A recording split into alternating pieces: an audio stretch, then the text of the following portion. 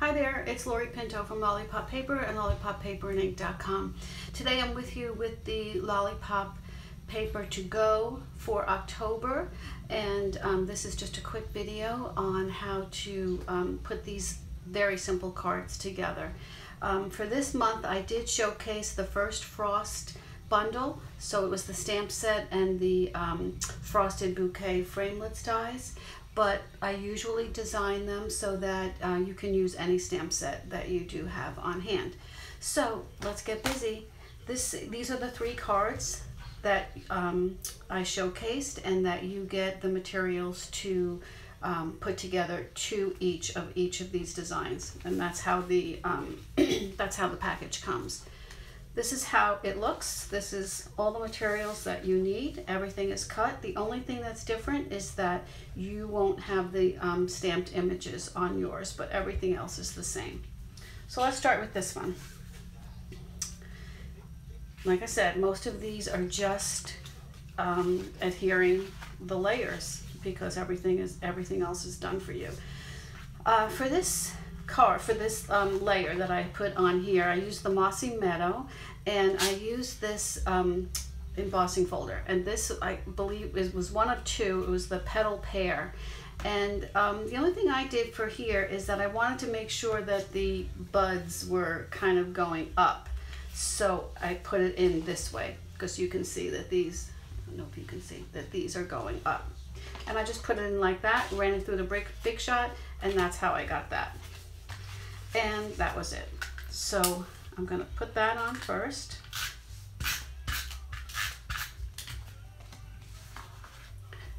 Let me just make sure I have everything here.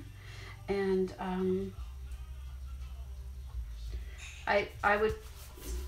lately I've been using a lot more of the Tombow liquid glue, and I would definitely use that for something that's embossed on an embossed layer. But for this card, and for the sake of the video, I'm just doing everything quick so you can see how easy it is. This, I try to get the floral pattern to be going up. Flowers always grow up. And that's a little crooked. And you know how I don't like crooked, so okay. So that's on there like that. So when I put my little sprigs here, and I punched these out, one with vellum and one with the Mossy Meadow, and I use the sprig punch, which is getting a lot of use. I did one card where I used them as antlers on, I think it was the Dashing Deer. So what I do here is I'm just going to adhere it to the bottom side of the tag and make sure that they both have some adhering here, and you can pick it up so that you know where it's going from that side. And then that's it. I'm going to use some dimensionals to pop that up. And you can see how quick and easy these are, and you can stamp any sentiment that you have on this tag and make it appropriate for whatever the intent of is the card. Oh. Okay, all right, and you can just put this anywhere. I like to just cross over a little onto both designs, and there we go, done. Oh no, we're not done. I forgot. I have this little bow that I made out of the what was that? That was the festive farmhouse twine, and I've done this before, where I'm just going to put the knot right over the glue dot, and if the glue dot shows a little, just give it a little pinch before you pick it up. And then I had this going sideways right here. Now we're done. Perfect. Okay, on to card number 2. This one, again, super simple. I used glue dot. This is done with the soft suede, and we'll just get that on as our bottom layer.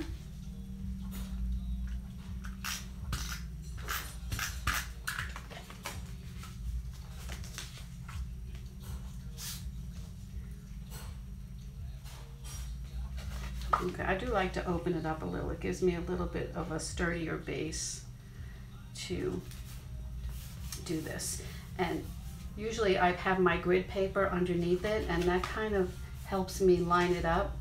I don't know, it just kind of gives my eyes a place to land, and that's always appreciated. Okay, let's see how simple this is to put together. And this is the frosted floral, this is going to bother me, frosted floral DSP, which, oh my gosh, I think I'm on my 3rd pack already. It is so beautiful. Some of them have little glossy, shiny areas to them that it just picks up beautifully. I love this watercolor floral look anyway. So these two are just sprigs that were part of the dies, and I'll do the same thing here. I'll just put them on either side of my sentiment tag,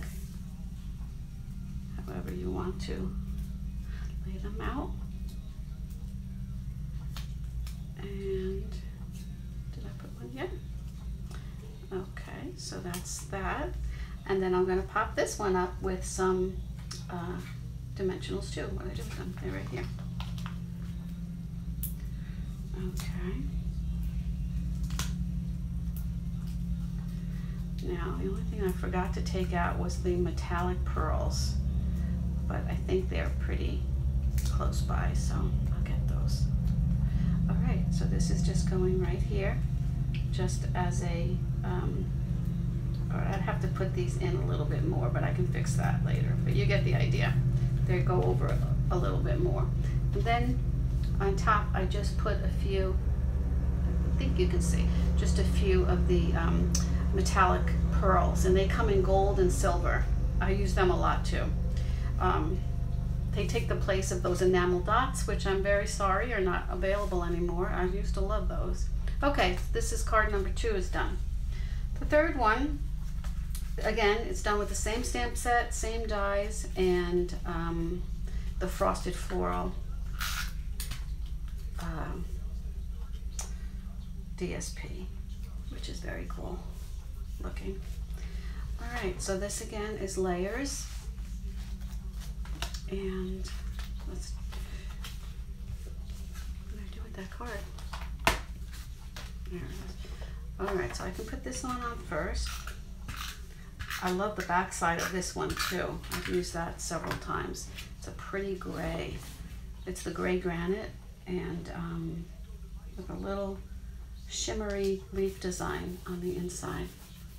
Okay, so for here, I'm also going to put a little square of vellum on, and if you've seen my video on adhesives, back to basics, I think, you would see that, how I adhere the vellum so that you don't see anything.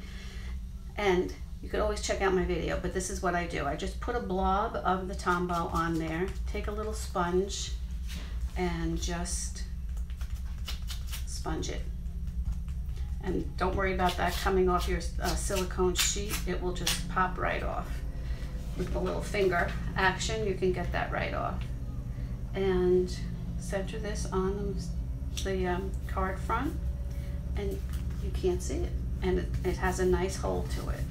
So that's that. All right, so before I put this on the card base, I have a little bow here, just one side of it, and then I cut it towards the back, and I glued it towards the back.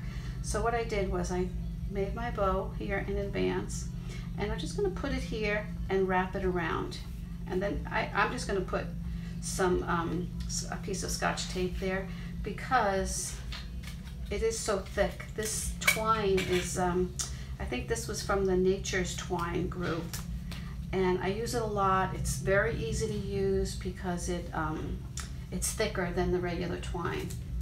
And I'm just going to give this knot a little base to get stuck on there, and squeeze that a little so you don't see it. And I squeezed it so well that I can't find it now. All right, let's try it again. Okay, so there, that's like that. All right, now we can adhere this to the card base. And I was never a believer in the Tombow. I always used my snail, and then I did that adhesive video of just all the different kinds of video, and I have been using it ever since because it is such a good hold, and it is easier, and it gives you a little just a little bit of a fudge time to get it set where you want it. So here, the same thing like we did before. I'm going to put some adhesive on the back. Oh, I think I'm getting low on that. And I'm going to put this up here. And then 2 more of vellum. And this is the same that we used for the other one. These are from the Sprig Punch. How do I want that? I want that to come up. Okay. And then dimensionals. And I try to get these videos less than 10 minutes, and I just can't seem to get to that goal. So I'm working on it. But this is how we do it. They're super simple to do. All of my packs come individually wrapped. With each card, you have all the materials for the 2 projects for each of the 3 cards. So it's 6 projects altogether. So there we go. These are our 3 projects for the October First Frost LollyPop to Go class. So I hope you come back in November. My class will be the Dashing Deer bundle, and I have some really cool projects to work out with that. So thanks for visiting me. Thanks for taking the class this time, and I hope you can leave me some comments. That would be great. Let me know what you think of the class and your packages, how they came, and I will be back next month. Thank you. Bye-bye.